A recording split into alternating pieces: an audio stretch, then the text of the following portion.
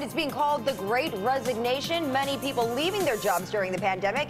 Now experts say there's a lot of regret out there.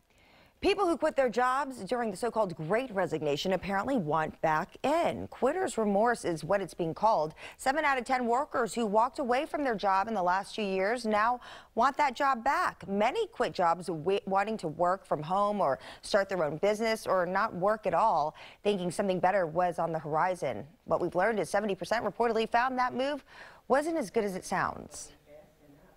The reality is, just like a lot of things in life, if it seems too good to be true, it probably is. And in this situation, what we're seeing is almost 70% of people that leave are wanting to come back.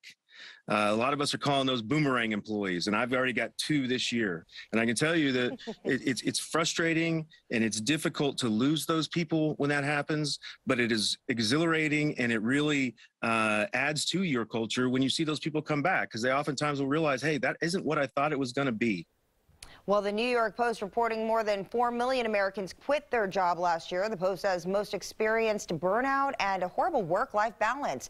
LinkedIn says 4.5% of newly hired workers are returning employees.